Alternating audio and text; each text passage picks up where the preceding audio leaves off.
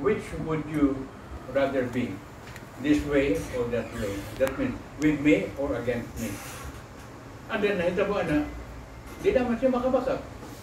Tanaw niya, kinabuhi niya, tanan niya, kinabuhi, at tumagin ko system. Tapos, when this way, that means away from our Lord. Then, slowly, as she steps away from our Lord, he is filled with remorse. Because he knows, ang tuyo sa akong kinabuhi is to be with him. Naunsa man kong mamantay akong gipili, buang ko. So, he started going into that place, and then hating herself for having chosen something when she ought not to have chosen. Tapos, as she went down, according to this, she went down into the big pit. And as soon as she reached the pit, she turned into a monster. And then, when she was there, I think we discussed this when she was there, and she hates everybody in that hell, because all of the sins of those people have also caused her to sin. That is what we call precisely the opposite is communion of saints. And this one is the communion of sin. So, there is no love at all. And there is that eternal remorse. You mentioned cost before that one of the fire that burns them is that love that they wanted to have, that God should give them. And they want to love back what they cannot. And many theologians accept that.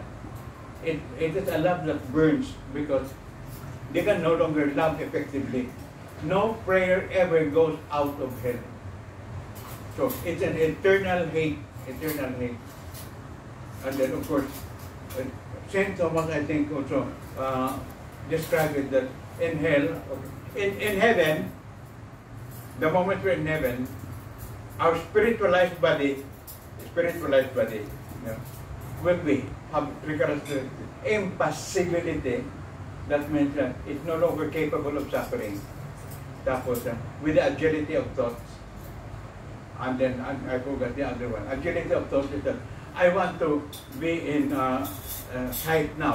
Instantly, I'm there. So, that is agility of thought. And then, impassibility, you will no longer suffer.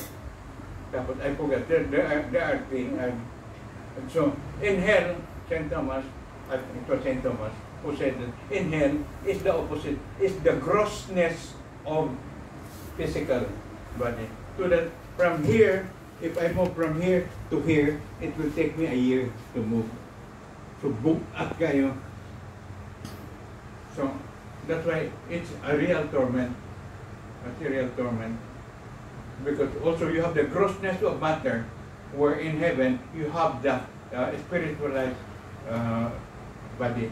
Your body is already governed by your spirit. In here, your matter is pressed down into a level that you cannot tolerate. And one of your worst memory is even the simple life on earth. In your imagination, overplayed imagination that ang earth, bisan pa, is not perfect. I would rather be on earth than be in hell. So, now, description, Saint Teresa of Avila, the angel accompanied him, and then touch the wall. Touch the wall, and then, chant up! Init kayo! Tapos then, that's about 100 kilometers thick. Behind that is hell.